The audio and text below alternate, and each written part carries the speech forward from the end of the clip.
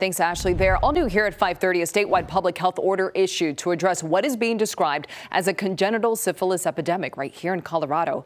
Overall, cases of syphilis more than tripled in Colorado from 2018 to 2023.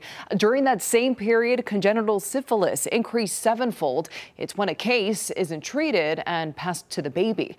According to the state, so far in 2024, there have been 25 reported congenital syphilis cases, including 5 stillbirths and 2 neonatal deaths. This is why the public health order was issued. It expands access to syphilis testing during pregnancy. Medical providers are being told to offer testing more often throughout pregnancy in all healthcare settings.